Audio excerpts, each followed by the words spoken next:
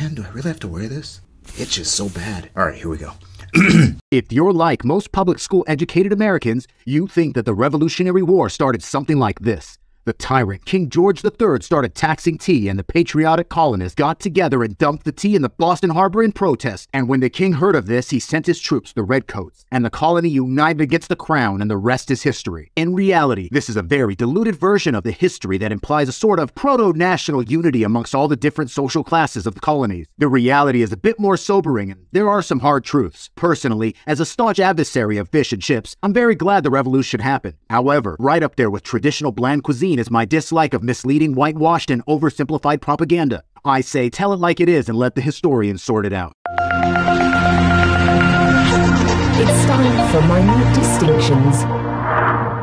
Let's first talk about the wealthy plantation owners who were angered by some of the provisions in the Navigation Act, which put a damper on their profits. Who exactly are we talking about? Well, the 13 colonies were divided into 3 sections: the New England colonies, the Middle colonies, and the Southern colonies. Due to the advantageous conditions of the topography, most of the plantations were located in the Southern colonies. For historians in training, the Northern colonies, known as New England, focused on shipbuilding and fishing industries, whereas the Middle colonies were trade centers where the ports that imported and exported goods were located. This fact will elucidate why the Tea Party took place in the Boston Harbor. But back to our story. In the colonies south of Pennsylvania and east of the Delaware River, known as the Southern colonies, a few wealthy white landowners owned the bulk of the land, while the majority of the population was made up of poor farmers, indentured servants, and the enslaved.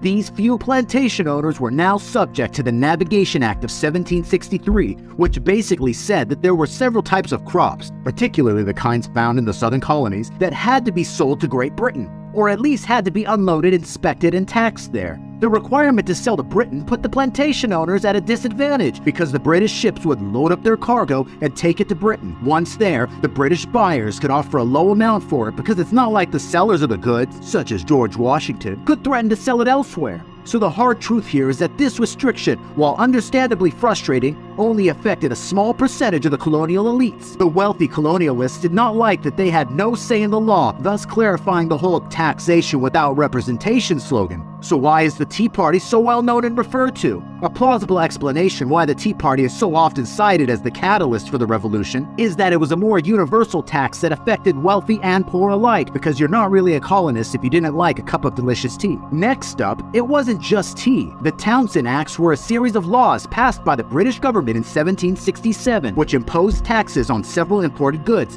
including glass, lead, paint, paper, and tea, which were widely used in the colonies. Now, nobody likes taxes, and there was definitely a punitive aspect to the act, but the next hard truth is that a significant reason for the tax increase was that the British government had been running up large deficits after spending a fortune protecting the colonies with a standing army and fighting previous wars there. In addition to this, colonist taxes were actually quite low, only a fraction of what citizens in England paid. The final hard truth we'll touch upon here is that while it's difficult to estimate the exact percentage of colonists who fought against the British during the American Revolutionary War, some estimates suggest that around 20 to 25% of the population actively supported the revolution and bid for independence, while approximately 15 to 20% remained loyal to the British. The majority of the population, around 60%, were neutral or did not actively participate in the war effort.